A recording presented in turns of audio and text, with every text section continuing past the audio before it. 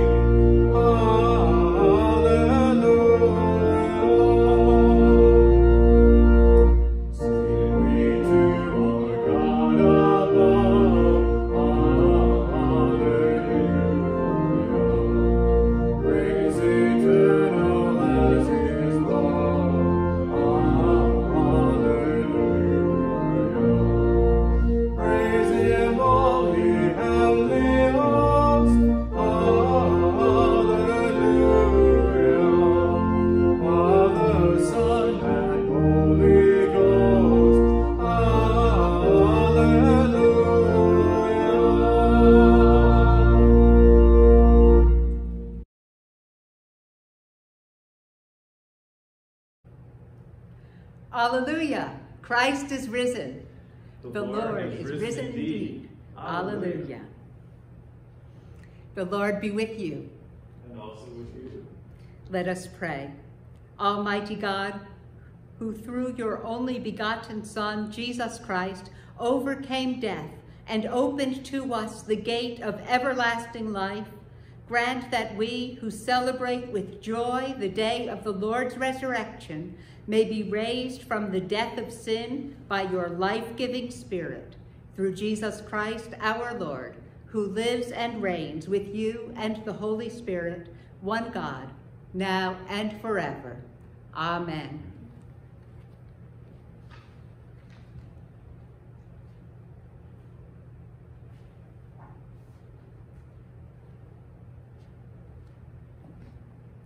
The Holy Gospel of our Lord Jesus Christ according to Matthew.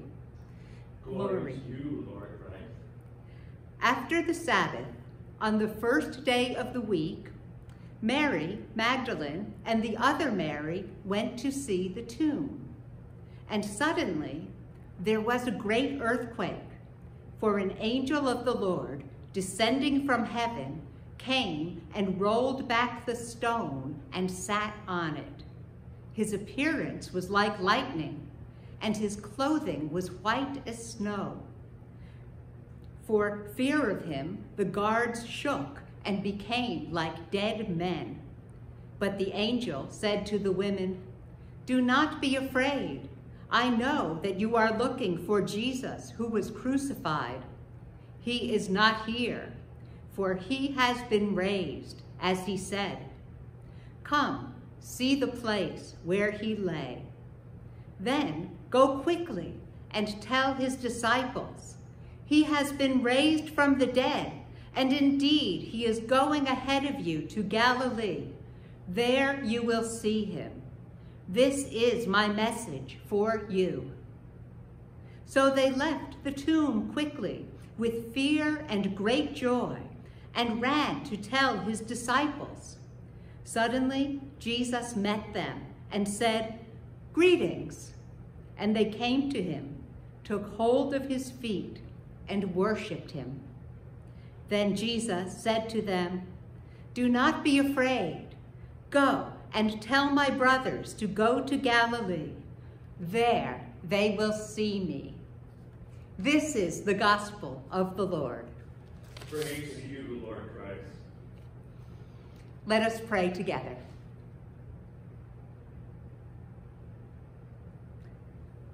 Lord, take my mouth and speak through it. Take our ears and hear through them, and set our hearts on fire with love for you. Amen. Today is Easter Sunday, but I want to talk about Monday. Easter is typically a special day. Monday, on the contrast, is a most ordinary day. There are not many parties or scheduled events on Monday. Typically, we run errands, go to work or school, do the laundry, sleep in. There are songs about Monday, and none of them are flattering. The Carpenters, "Rainy days and Mondays always get me down." The Mamas and Papas, "Monday, Monday, can't trust that day." The Boomtown Rats, "I don't like Mondays, wanna shoot that whole day down." It was the Jewish equivalent of a Monday, the day after the Sabbath, when two Marys, Mary Magdalene and another Mary, went to the grave of Jesus. After the traumatic event of Good Friday, they probably did want to shoot the whole day down. Yet it will turn out to be a most extraordinary Monday. The gospel says they have come to see the tomb. However, instead they see something else. The earth shakes, the stone rolls away, the guards fall backwards as if dead. An angel, flashing like lightning, sits on a rock. He tells them, "Do not be afraid. I know that you are looking for Christ who was crucified. He is not here. He has been raised." They were looking for a corpse. The angel directs them to a living body. It may be that we are looking to mourn a corpse today. Many of us are grieving because we think our lives may not be the same after this earth-shattering pandemic we are experiencing. We are in a long Monday morning, expecting an empty tomb, life without bodies, lived over the internet. As wonderful an aid as that is, it is not the same. If it were, the angel would have told the women, "Jesus is everywhere, so experience him in your heart, here alone in the tomb." Instead, he tells them, "Go, get the others, and gather around his body, where he is, in a physical location, in Galilee. There you will see him." Throughout history, there have been people who have tried to make Jesus' resurrection a spiritual or virtual resurrection. He rose in the hearts of the disciples, they say. He lived on in his teachings and the inspiration of his life. The Bible makes no such claims. As the author John Updike put in his poem, 7 Stanzas on Easter, "Make no mistake, if he rose at all, it was as his body. It was as his flesh, ours, the same hinged thumbs and toes, the same valved heart. On that Monday morning, the Marys were told, "Go tell the others to gather around the living body of Jesus. There you will see him." These days, we are worshiping virtually, practicing spiritual communion, meeting in pictures of ourselves in fake forums and fake rooms, and in many ways that's actually been exciting and novel. And God is honoring it, blessing many of us. My friend told me the other day that she went to 4 services last Sunday. Jesus is everywhere. Yes, he is everywhere. Yet he is also somewhere, in one particular place. He has a body that can be touched. And isn't that our deepest need? Think of those you love who have died. It is not enough to have their memory in our hearts. We want to hold them, to touch them, to hear their voice on those ordinary days. When we see their picture, it comforts us, but it also makes us long even more to see their true face, to hear their voice speak, to press their flesh against ours. So too, the desire of our heart is to touch God and to touch one another, to press flesh, to hear voice, to see face. This is where the angel directs the women, to Jesus' bodily presence, where they will hear his voice, see his face, and press his flesh. He is going ahead of you to Galilee. There you will see him. That is 100 miles away, a long, dreary trudge for a Monday morning. Yet, as the women go, Jesus meets them right there. "Greetings," he says, or to translate, "Hi there." And right there, on a Monday morning, Easter Sunday begins. Rainy days and Mondays may still get us down, but know this: God has raised Mondays up into something new.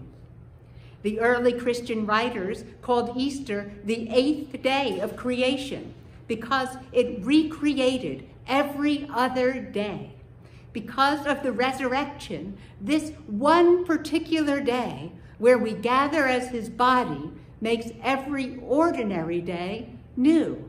Because of the resurrection, this one place where we celebrate and proclaim and touch and taste his risen body makes every place new.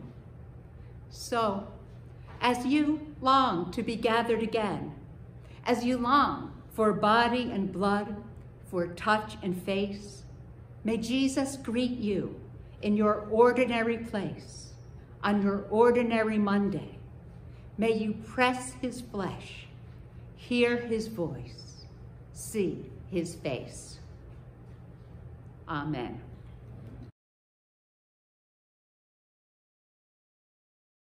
Father, we pray for your holy Catholic Church, that we all may be one.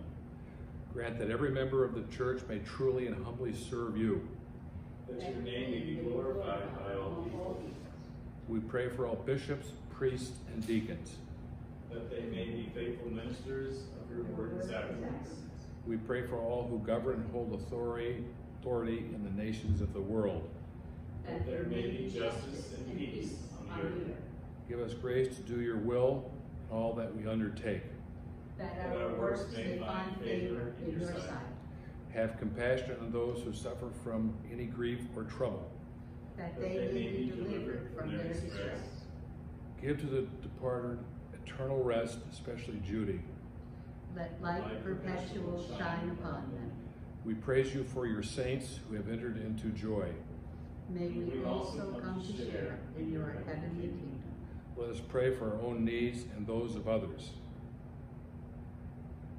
We pray for Elizabeth, David, Elijah, Lena, David, Clay, and Chris. Thank you for healing Parker, that you are for protecting us.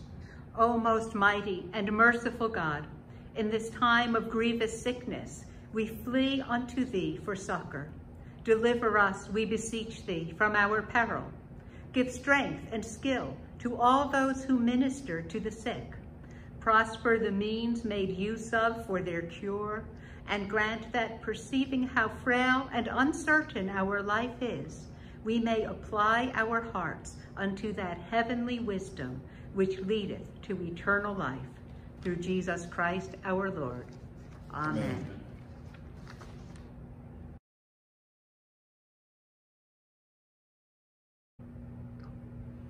Let us confess our sins against God and our neighbor.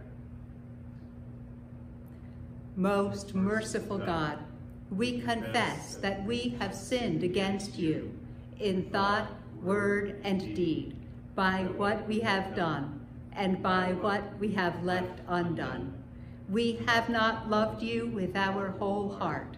We have not loved our neighbors as ourselves. We are truly sorry, and we humbly repent. For the sake of your Son, Jesus Christ, have mercy on us and forgive us, that we may delight in your will and walk in your ways, to the glory of your name. Amen. Almighty God has mercy on you, forgives you all your sins through our Lord Jesus Christ, strengthens you in all goodness, and by the power of the Holy Spirit keeps you in eternal life. Amen.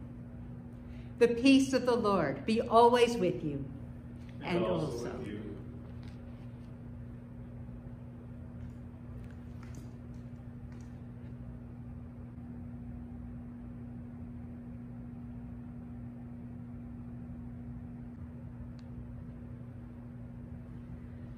The Lord be with you. And also with you. Lift up your hearts. We lift them to the Lord. Let us give thanks to the Lord our God. It is right to give him thanks and praise. It is right and a good and joyful thing, always and everywhere, to give thanks to you, Father Almighty, creator of heaven and earth. But chiefly we are bound to praise you for the glorious resurrection of your Son, Jesus Christ, our Lord. For he is the true Paschal Lamb who was sacrificed for us and has taken away the sin of the world. By his death he has destroyed death, and by his rising to life again, he has won for us everlasting life.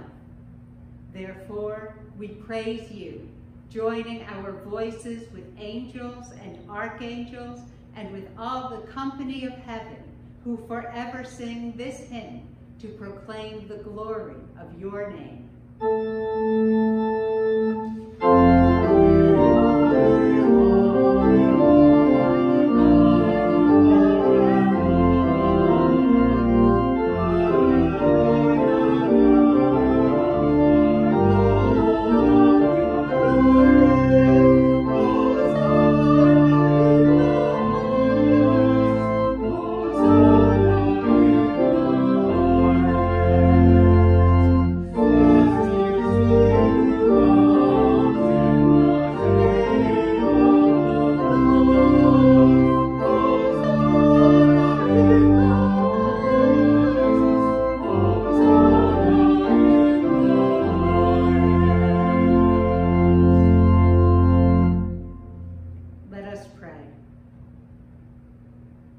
Holy and gracious Father, in your infinite love, you made us for yourself.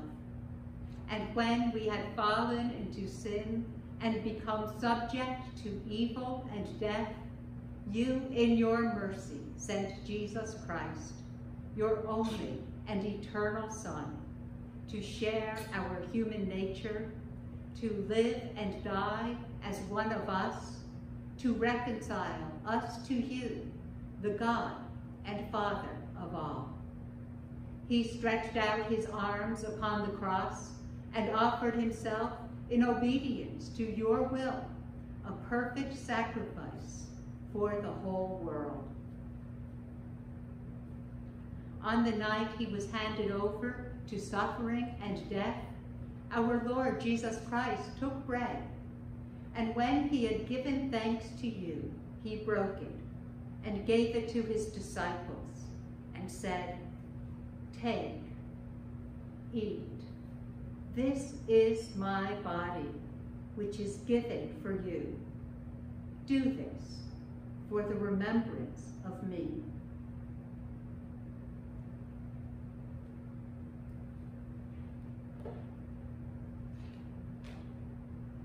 After supper, he took the cup of wine, and when he had given thanks, he gave it to them and said, "Drink this, all of you, for this is my blood of the new covenant, which is shed for you and for many for the forgiveness of sins.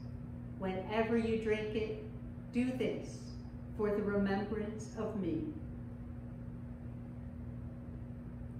Therefore, we proclaim the mystery of faith. Christ has died. Christ is risen. Christ will come again. We celebrate the memorial of our redemption, O Father, in this sacrifice of praise and thanksgiving, recalling his death, resurrection, and ascension. We offer you these gifts. Sanctify them by your Holy Spirit, to be for your people the body and blood of your Son, the holy food and drink of new and unending life in him. Sanctify us also, that we may faithfully receive this holy sacrament and serve you in unity, constancy, and peace. And at the last day, bring us with all your saints into the joy of your eternal kingdom. All this we ask through your Son, Jesus Christ, by him and with him and in him. In the unity of the Holy Spirit, all honor and glory is yours, Almighty Father, now and forever. Amen. And now, as our Savior Christ has taught us, we are bold to pray. Our Father, who art in heaven, hallowed be thy name.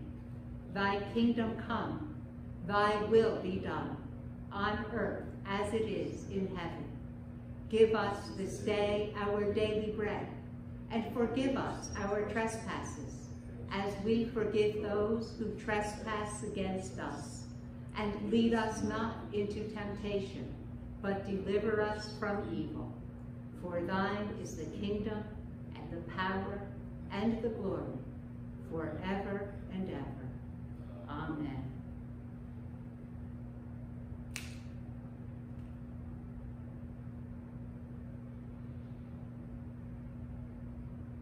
These are the gifts of God for you, the people of God. Take them and feed on them in your heart by faith with thanksgiving. And now, while we cannot eat this bread and drink this cup together, we may at this time pray the prayer together of spiritual communion. Let us pray. I believe that you are truly present in the Holy Sacrament, and since I cannot at this time receive communion, I pray you to come into my heart. I unite myself with you and embrace you with all my heart, my soul, and my mind. Let nothing separate me from you. Let me serve you in this life until by your grace I come to your glorious kingdom and unending peace. Amen. Come, Lord Jesus, and dwell in my heart in the fullness of your strength. Be my wisdom and guide me in right pathways. Conform my life and actions to the image of your holiness, and in the power of your gracious might, rule over every hostile power that threatens or disturbs the growth of your kingdom, who with the Father and the Holy Spirit lives and reigns, one God, in glory everlasting. Amen.